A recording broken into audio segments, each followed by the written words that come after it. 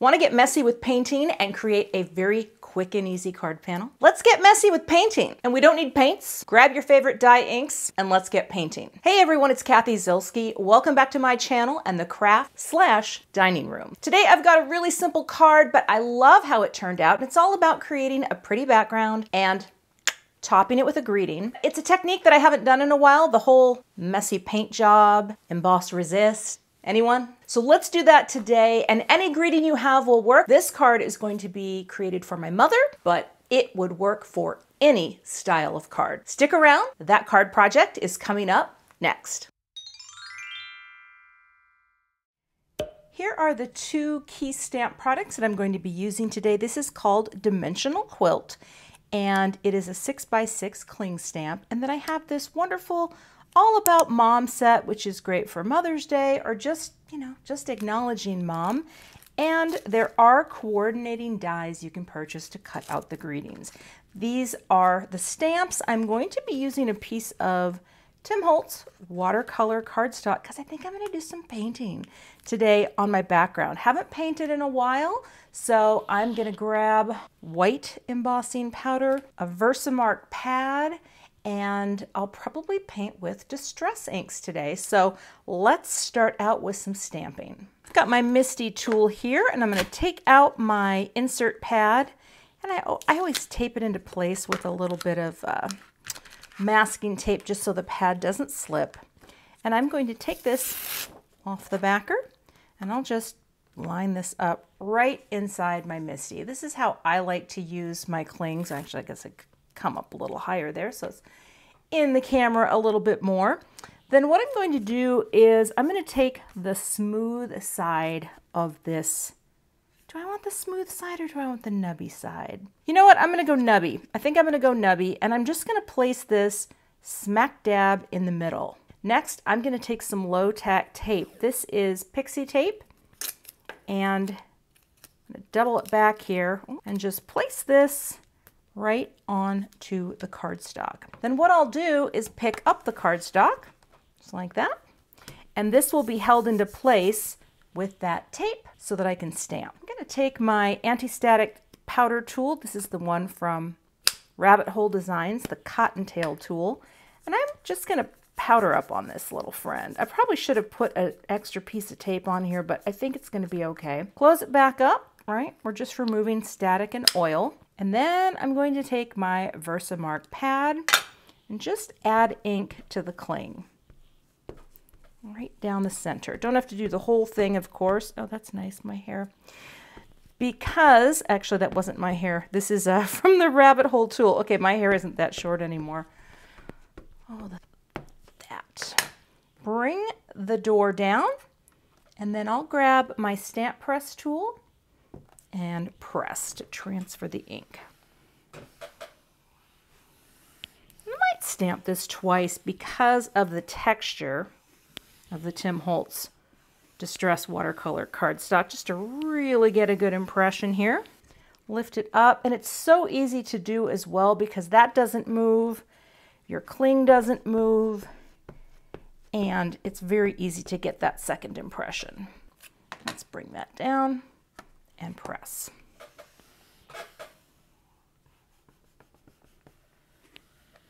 Let it transfer.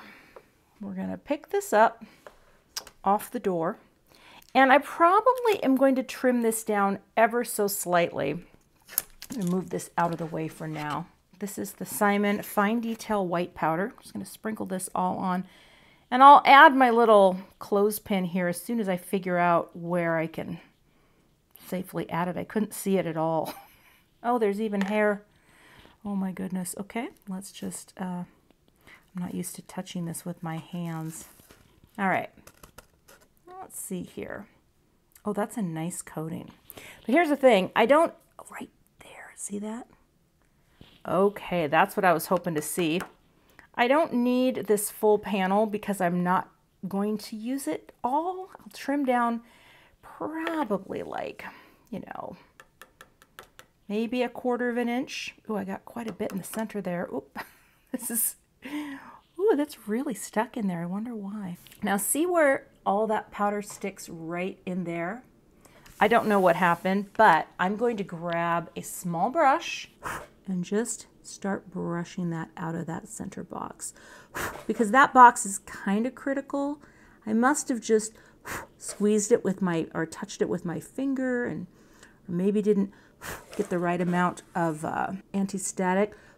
But you can see this little angled brush is so nice for cleaning up something like this. So if you ever have powder where you don't want it,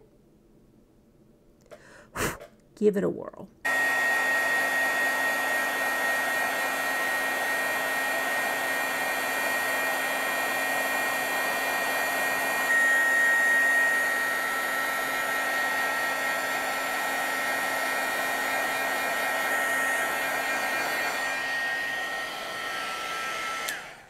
Now you can see all the areas are shiny, the powder is melted, and I'm ready to paint. Kind of excited to do this today because I haven't done it in a while, and I'm going to just make a rainbow, and I'm going to smush my colors right onto this mat. So hopefully this is a reminder to you how easy it is to do these sort of messy, easy paintings.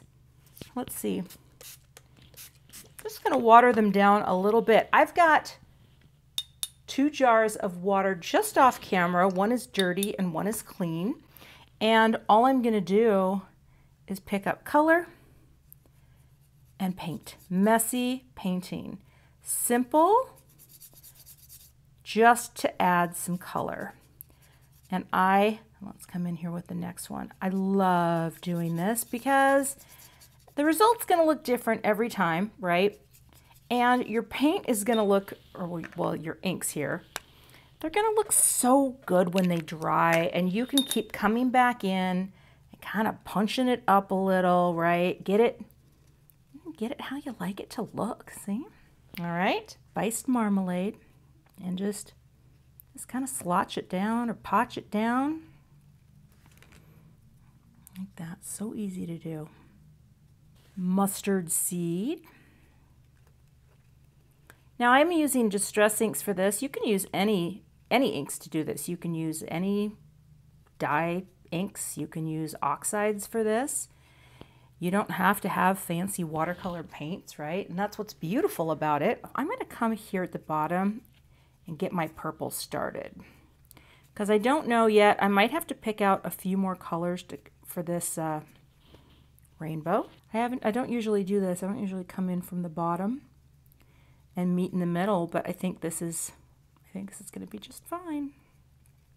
Look at that. Isn't that pretty where they overlap? It's so nice. Just a nice basic rainbow, right? I think my purple can be pumped up. That looks a little anemic down there at the bottom. Also, the amount of water you get into your ink determines what it's going to look like. See how that totally just pumped it up? I did not dilute that as much. So that's the beautiful thing. You kind of have control over it. Let's get a little more of the Peacock. So just kind of keep going over it until it looks how you want it to look. All right. Love that overlap still though. Isn't that pretty? The center, I'm actually going to add a little more right now because I could use the droppers for these too, the re-inkers, but honestly, I only have. I'm going to focus on that green area, and I may bring in another blue. We'll see. Gosh, it's such a cool color. Definitely have a stronger line right there with the blue, but again, with this paper, you can just keep adding to it, and it really can hold the water and take more, take more as you go. Bumping that up right there on that line. And then of course that cool pattern just resists underneath. It's super nice. Kind of do some overlapping with the green. Kind of create another color in there. See that? Another little bit of dimension. Pick that up. Just sort of bump that up in the middle. Loving it. Get a little more water on there.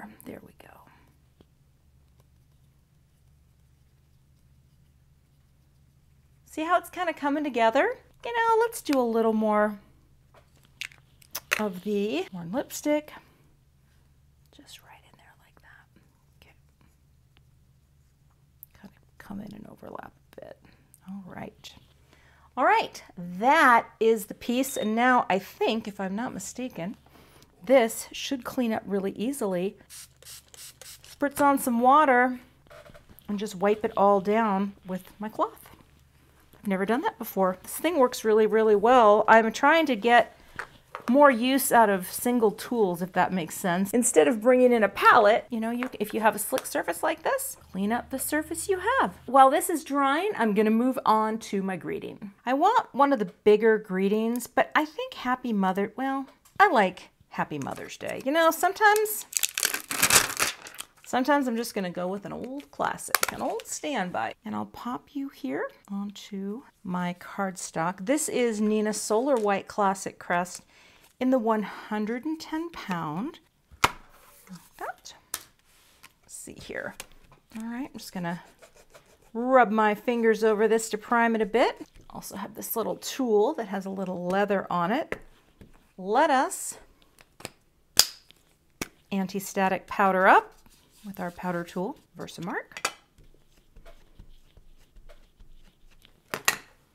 Bring it down and take my stamp press tool and press. Transfer that ink. I might double stamp it, depends. How are we looking there? Probably pretty good, but I'll just make sure that's back in the corner. Give it one more.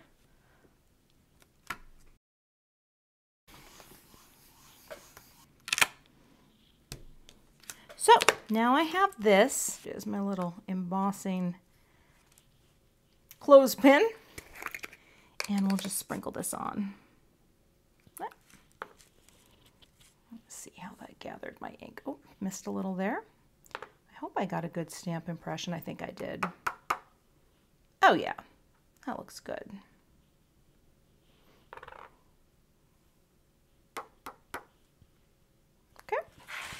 Funnel this back in.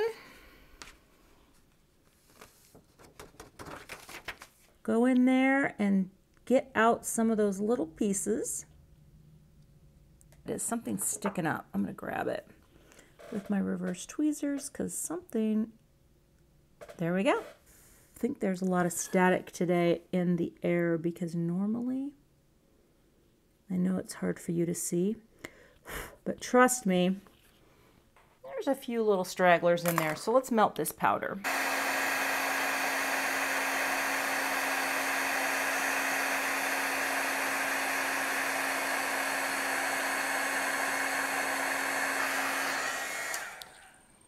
All right, Happy Mother's Day. Look at that. And I love that there's a little bit of texture to the powder. So let's grab the coordinating dies so I can cut this out. Got this taped into place, and I'm gonna go run this through my Gemini Junior off camera and cut out the greeting. Speaking of die cuts, I'm gonna trim a panel down. You can kind of see this got pretty warpy from the water. So sometimes die cutting definitely helps, right? It's gonna help to chill it out a little. I am going to take, I think this panel, and what is this? It's about 3.5 inches by, is it by 5? Yep, well, 3.5 by 4 3/4. I want to make sure that I'm getting a little of all the rainbow, but I want to come in and crop on that. And I want to try to keep it straight too. So, you know, maybe even just splitting the pattern. So that way I'm getting the crop that I want. I'm gonna go cut this out and let's see how much that flattens it out after I cut it. That helped a little. It's still a little warpy, so you know what I'm gonna do? I'm gonna pop this just into a book. I don't have to race through my card projects, and maybe I'll go plan dinner. How's that sound? So while that piece is, I'm gonna use the negative space to kind of plan this out, but what if I just did a nice little vellum heart behind the Happy Mother's Day? I might cut one out of a scrap. I like that size more than I like that size. Here's another thing about these layer dies is I like to use them just when I'm visualizing a design, right? Like you don't even have to have the actual piece there, but that could be kind of cute. I love how this greeting extends to each edge of this heart, and then I could just tack down the heart with a little liquid glue in the center and no one would even know it was there. So I'm gonna go cut out a vellum heart and then we'll start to build the card. I'm gonna score my card base. This is going to be a US A2, top folding, portrait orientation, and it will fold down to be 4 1/4 wide by 5 1/2 tall. Good press. I'm going to tape my card base closed so it stays nice and flat while I am adding my elements. So I have this idea. Now look at that cute panel. Isn't that pretty? Oh, let's zoom in a little here. What I'm going to do is move this aside. Let's put on our watercolor piece onto the base. Okay, but look at that really nice margin of white space, right? We're just gonna press that down right about like that. That looks good. Now here's the idea that I had. I like the idea of the vellum, right? But here's what I think. I want to put this on first and then add some foam to the back of the vellum, but then I'll do it when I know where it needs to be. Does that make sense? So let's just put our little heart there. I've got foam squares on the back of this piece. Then let's get this friend here. And I'm going to position this right onto the heart, where I think that would look nice, right? To have the M and the S and the day right about there. I think that's cute. Okay. But what I want to do is I want to flip this over. I might have to put a little powder right there because I didn't realize that I was going to have a foam square that was going to be sticking. Because here's what I want to do. I want to take some more foam, some strips, and right where I see all of this goodness is, I'm going to take some of this foam. This is just the, is that going to be long enough there, the Doris? Yeah, I think so, right there. That way I'm going to have a little bit of dimension for the vellum itself, which I think will look cool. I think it will. I don't know. I just, thought let's try it. Okay, a little bit there too.